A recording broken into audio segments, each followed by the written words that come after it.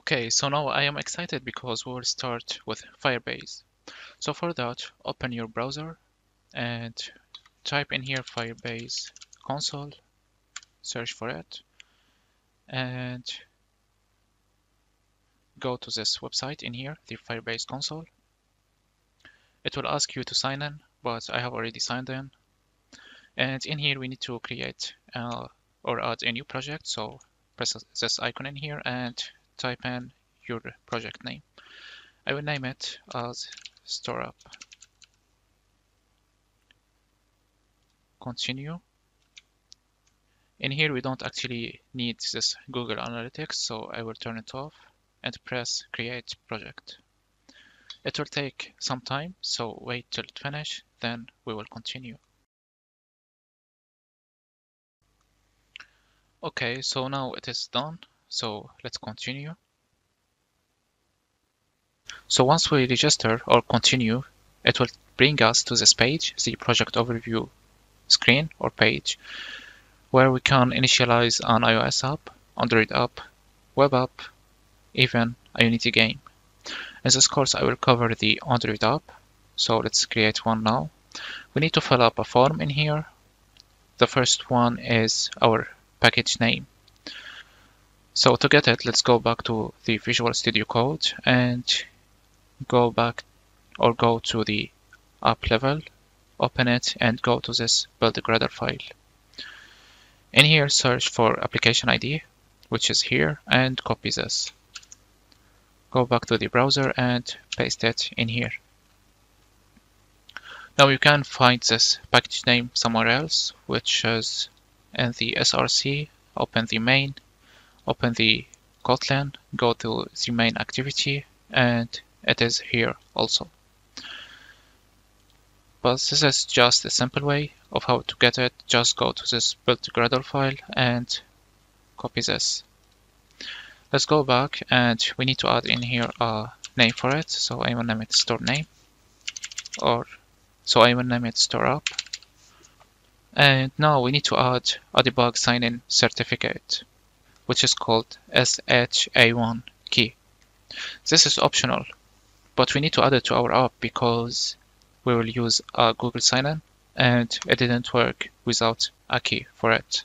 So how to do it? Actually, I will not do it in front of you because I don't want anyone to get my key, but I will let you know how to do it. So hover on this icon in here and go to this page. And in here, if you are on Windows, just copy this line of code and you need to change your directory, which is the user profile. So go to your this PC and go to local disk C and search for users, search for your name and copy it and paste it in here. Now once you're done, you need to copy this. It may work for you or it may not. If it may not, I will put another code in the description of the tutorial. You can find it.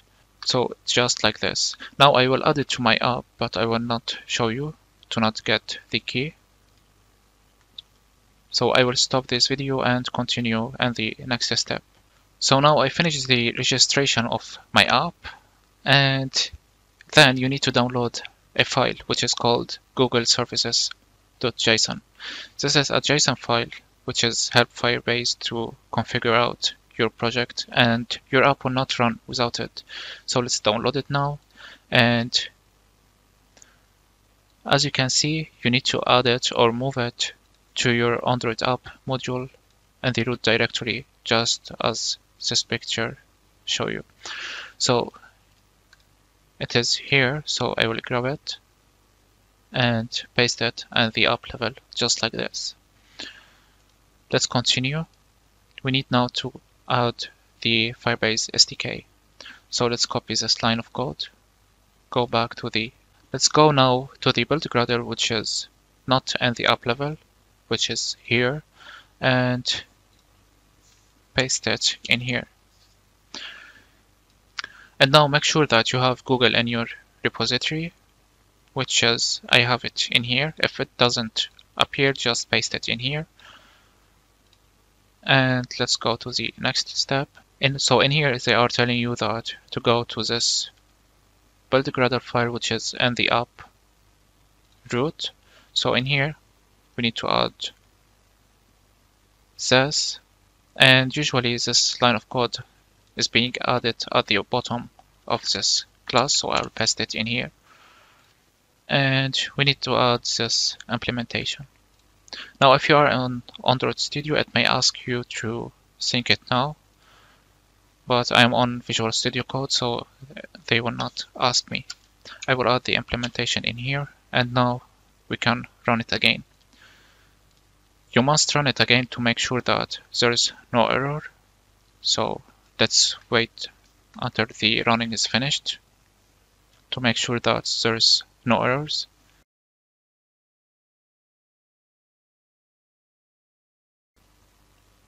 So our app is finished running, and as you can see there's no error, so we can press next in here and continue to the console. So the next step will be the authentication to allow the users to sign in and register using email and password, so stay tuned.